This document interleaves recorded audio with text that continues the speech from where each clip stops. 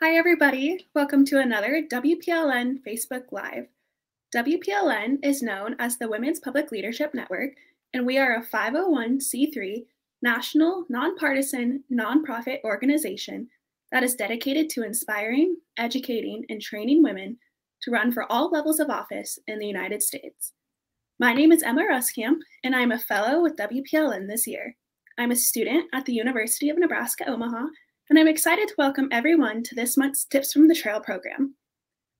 We are joined today by Laura Maristany, who is the founder and CEO of Prospera Insights. For the last 18 years, Laura has served in leadership and management roles across sectors with a strong focus on building successful strategies that align with market dynamics. Laura, I know your experience expands far beyond what I described. Could you introduce yourself and share more about what originally got you interested in your career field? Hi, everybody, and hi, Emma. Good to see you again. Excited to be here finally on a WPLN Tips from the Trail. So I'm Laura Maristany. As Emma said, I'm the founder and CEO of Prospera Insights, and I've been around the DC area for about 18 years. I started in DC working on Capitol Hill.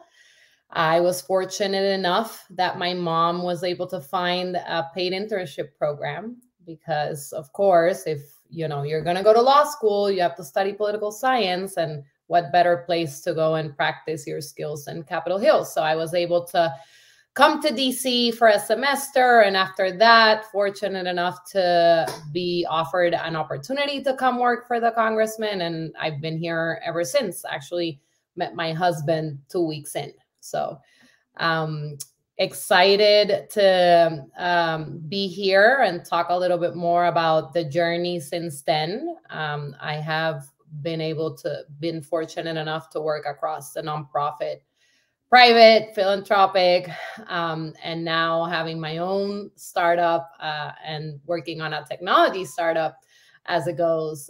So really excited to be here, Emma. Thank you. One thing I really appreciate about WPLN is the opportunity to network with incredible women across the United States. Have you had any mentors that have helped you along the way? I have had many mentors, and I think one of the things that they have taught me the most is about being supportive and pulling others along with you. So one of the distinguishing characteristics of a lot of the folks that were influential in my path is that a lot of them were very secure in their positions. So they were people that were across sectors, but they didn't feel threatened by other people coming behind them. They were people that really wanted to create a collaborative world, that really thought that more women and more, a lot of my mentors, Latina women, were engaged in our realm, had opportunities to grow, had the resources to be able to do that, and push through. And I wouldn't say there's so many names of folks that I can think of, but truly a lot of the women in my path that really pushed for collaboration, that really pushed for just supporting other women to rise and grow. But I think the most important part of all of it is the women next to you.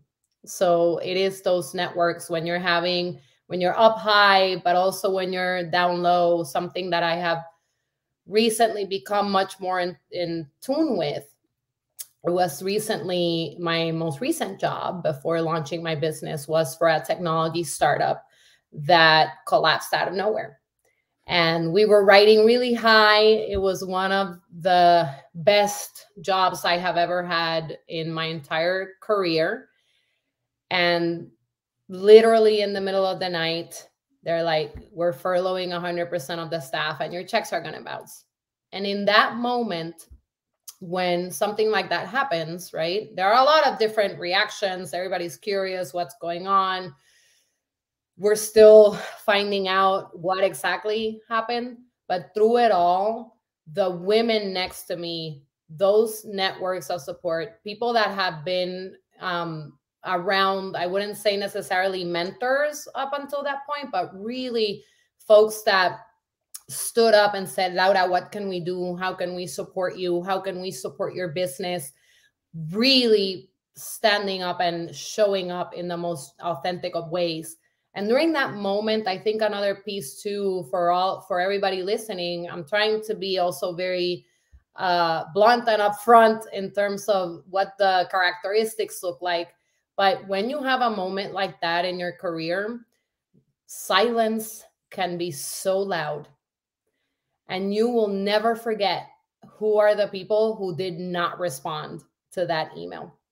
So I'm fortunate that a lot of my people responded, and that through many different avenues, I have been able to find ways to work with and to reconnect with. And so those are my tribe right now. They're also folks that are working very closely on their own endeavors. And so we find opportunities not to only go on that walk and talk and have a conversation about how life is going from, from the kids to the business to all the things.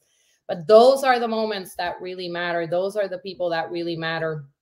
Look for them and follow what your heart tells you, because a lot of that too is when you walk into a situation, even if you're walking into getting a mentor at work or finding someone in your path that you think is influential enough and they're offering to help you, you have your radar, follow it. When something feels yucky, find a way to let it go. You don't need that in your life.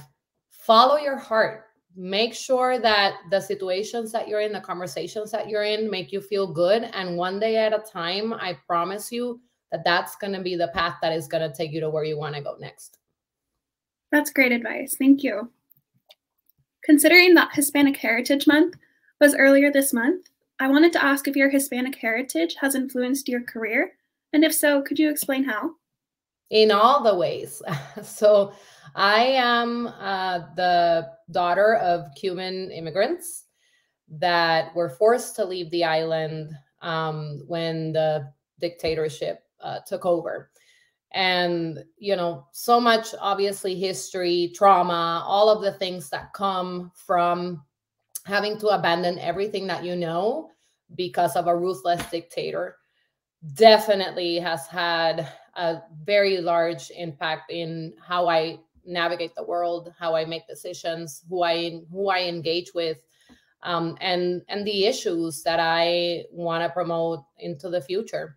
I think particularly now, right, as the world becomes increasingly polarized and we are seeing the rise of a definite strand of authoritarianism across the globe, that history, it's so anchored in me. I think as the eldest granddaughter, my grandparents did a really good job at making sure that I understood how socialism has failed a lot of our communities, what authoritarianism looks like in all its shapes and forms. And I have had the privilege of being able to follow paths in my career that allow me to kind of lean into that and lean into what I believe a truly healthy democracy should look like. So I would say that, in fact, in all of my jobs, in one way, shape, or form, that spirit to empower communities, to make sure that people are voting and that we have access to voting rights, all the way to having healthier movements on both the right and the left. When I was a funder, when I was in philanthropy, I was able to support seed funding to try to combat some of the very threats to other authoritarianism that we were seeing in America. And so I think in every thread, that history, what my family went through, and in many ways, what I feel that I have gone through because I was kept out of my heritage. I've never been able to travel to Cuba. I have family in Cuba, right? All of those pieces that were taken from my family, that were taken from me. So even though I didn't personally live the experience in that way, I certainly have a lot of the heritage and carry that with me in everything and that I do and all the decisions I make. That's great. As you reflect on your career and your upbringing and the many roles you have served, Could you share what accomplishments you are most proud of? I think I can talk about some specific examples, but I think right now my head is also in just the resilience that I didn't know I had. Getting to this particular year, which has been very transformative for myself and my family, not by choice, but I'm glad that the things that have happened this year have happened, because if it wasn't for them, I wouldn't be pushing myself to do things that I would have never done before. And one of those things is an idea that I have been noodling on for over 5 years. And now that I have a little bit of brain space to pursue it, I'm really excited. Of course, getting to this point had to come with losing your job overnight, literally overnight, losing a community of people that were just amazing. But then at the same time, finding kind of that strength to be able to push forward. Now, to be more specific, one of the things I'm really proud of is actually WPLN. So when I was back in philanthropy, I had met Larissa, who is the head of WPLN, and it was a moment where a lot of new ideas were coming out of different ecosystems, and what WPLN was proposing to do, I felt was really important for the system. And thankfully, with support from the foundation, we were able to give seed funding to kind of seed what now, almost 5 years later, is WPLN. And just last week, we were at the leadership dinner, and seeing that group of women and seeing all of the leadership development and all of the organizations on the ground that are doing just amazing work, engaging and empowering women, I cried a little. I thought, wow, you never see it in that moment, but I've been so fortunate and blessed to be able to see a lot of different organizations that I have worked with from day one kind of grow into what they are now. I've seen more dollars come into a lot of the work that I had seed funded when I was in some of those roles. I have seen change. Another project that I helped seed fund on and create to help build more capacity in Congress, also growing. So there are so many examples, and I can't take credit for them, but just seeing them makes me immensely proud. And it also every day makes me very grateful that I have been able to follow a career and follow a path that has enabled me to engage with so many important causes that are transforming communities across the country. That's great. Being a woman in the political world comes with its own sets of challenges. Can you tell us a little bit about your experience as a Hispanic woman in this field, and any advice you have for women who want to get involved? Yeah, I think so many things, and our paths are all so different. I, in particular, I am very loud. I am very active. And so one of the things I discovered early on is that we don't really have a lot of tools to communicate across difference. So being a woman in a lot of those spaces, a woman and a Latina and then Cuban, with Puerto Rican heritage, it's all the things. I see it in my kids too. We often walk into rooms assuming that our differences are one thing, whether they're red and blue, right? Or they're women, female and male. And the fact is that in our culture, we haven't really engaged with tools to bridge those differences that actually embrace the complexity of who we are. And so I think, and I actually have been fortunate enough to invest also some power into figuring that very thing out. But those are the pieces where I have experienced a lot of the challenges throughout my career, because I show up in certain ways and there's a lot of assumptions that people make around how I am engaging with them. Again, because I'm very direct, I'm loud, right? I'm moving my hands all over the place and you think I'm coming for you. Those kinds of dynamics. But I have learned a lot of different ways to sort of engage with folks in that difference. And that I think has been helpful.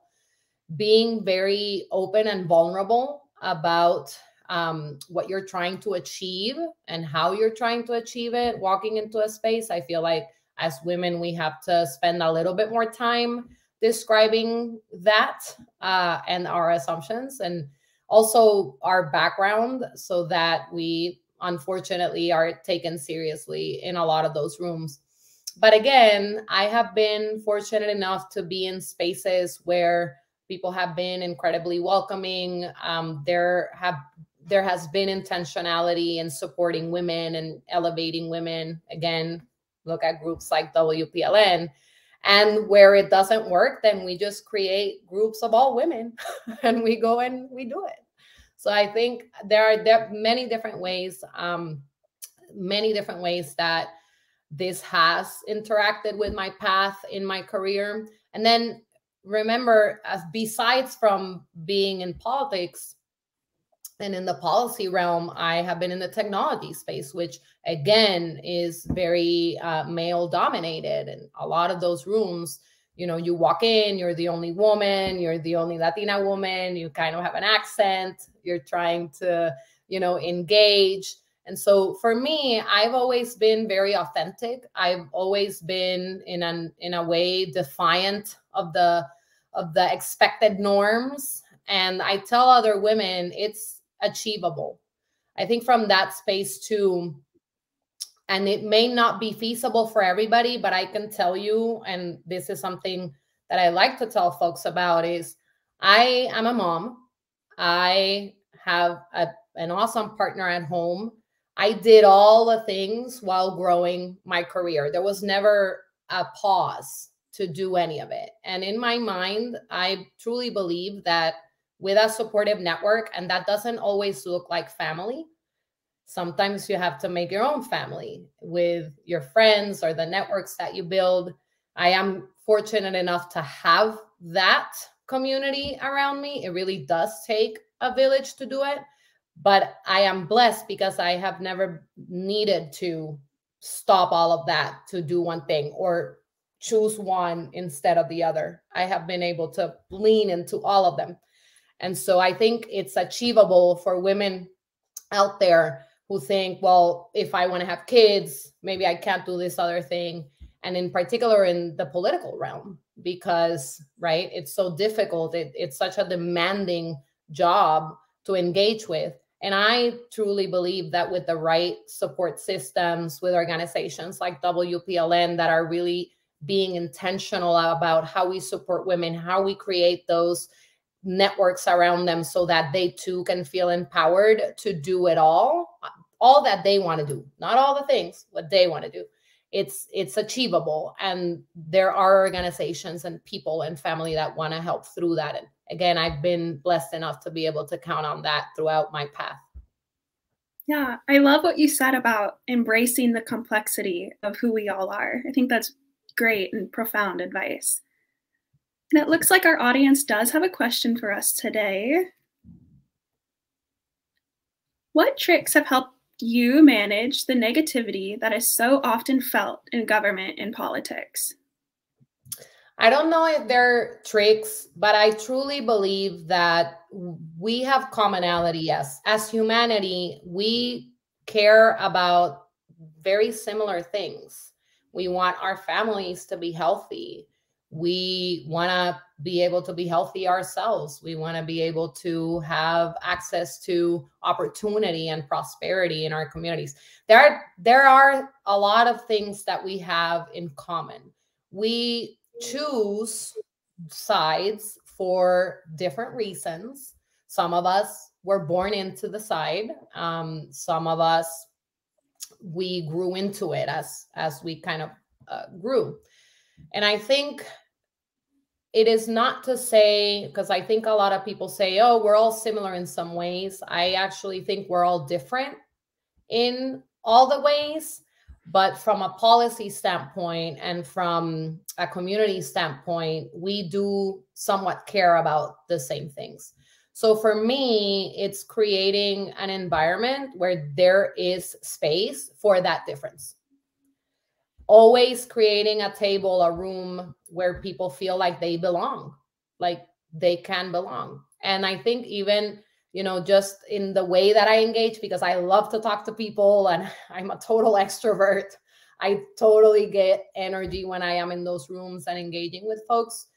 I have really just tried to create that kind of space through being me, just because I thrive in that environment. That's why I want people to be together. I want people to be able to communicate with each other. And often I am always the only me of my political leaning in rooms with people that have very different views from mine. So I think just kind of embracing that we're different and finding the right tools to have conversations about that difference is healthy. It's important to democracy for us to be able to have those conversations. And then one other thing that I always tell people is I actually never considered myself a political animal. I think a lot of us, we talk about politics in this macro realm. I think I am much more of a policy being. I want change. I want to make sure that our systems are serving our communities in the best way possible. And I don't think that's feasible if we don't engage in the different conversations, because I don't have all the answers. I don't think any one person has all the answers to how we fix our education system, how we fix our healthcare system. We need to collaborate. And so being able to have that shared space for constructive dialogue and also to debate is important. And there are different ways. Again, I think if you're intentional about it, it's completely feasible to create those spaces in your day-to-day. It can go all the way from the conversations that you have at home with your brothers, all the way to how you engage with members of Congress. How do you bring together groups of women from across the political aisle? Yeah, I think being your authentic self while leaving room for engaging dialogue is great advice. Thank you. Yeah. I wanted to thank you, Laura, for joining us today and being so open about your experience, as well as imparting some advice and tips for women who are considering entering a similar career. We really appreciate you being here today. Thank you. And if there are any additional questions for us, feel free to email at hello@womenspublicleadership.net. And don't forget to stay tuned for next month's Tips from the Trail. Thanks.